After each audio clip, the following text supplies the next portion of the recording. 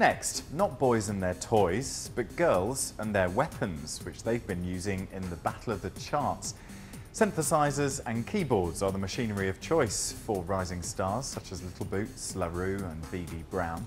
But one secret that they've been trying to keep hidden is Pixelate. He's a man responsible for the software behind many of their unique sounds. e24's Ruth Barnes has been to meet the man behind the machines. Bletchley Park, a living monument to code-breaking, mathematics and computing. It's here that computer whiz kid Matthew Applegate has found new use for redundant technology in a musical project he's called Obsolete. I'm interested in getting machines that make interesting musical sounds back working. We've got the e24.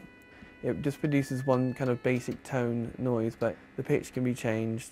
I think there's only about 3 in the world, and ours was rescued from a barn, I think. The classically trained musician who calls himself Pixelate is making electronic music using some of the rarest and oldest equipment in the world, including the iconic Colossus Mark II, the infamous computer that broke the Nazi code. It's taking the whirring noises, the humming, the clicking, the crunching sounds, as well as the sounds that the sound chips produce to form this composition, and it's purely on the machines that we have.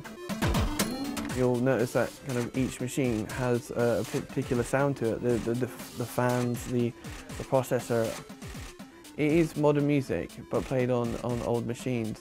Are these machines really obsolete if they can still be used and still be creative?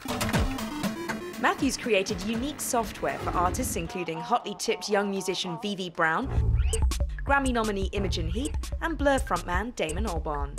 It's all about turning something that's not usually a musical instrument into something that is, a musical instrument, and it gives it a unique sound. And if it is a keyboard that I'm taking apart or rewiring it, it gives the performer a lot greater palette to work from, a lot more variance in the sounds that it can do.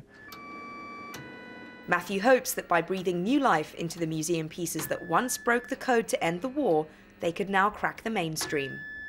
It's been a long time coming, but I do think kind of this year is going to have a lot of artists coming out with electronic music, and there's definitely something going on this year.